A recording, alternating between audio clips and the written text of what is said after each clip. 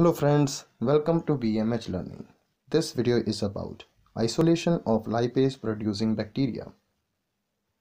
Enzymes that break simple fat into its component fatty acid and glycerol are known as lipases. Many bacteria can be classified based on their ability to produce and secrete lipases. Tributyrin is the simplest naturally occurring triglyceride and can be used for this determination. Tributyrin is too large to enter the cell, so a lipase is released to break it down prior to cellular uptake. After hydrolysis, the glycerol can be converted to dihydroxyacetone phosphate, an intermediate of glycolysis.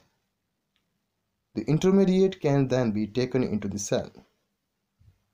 Tributyrin agar is a differential medium that tests the ability of an organism to produce an exoenzyme called lipase that hydrolyzes tributyrin oil.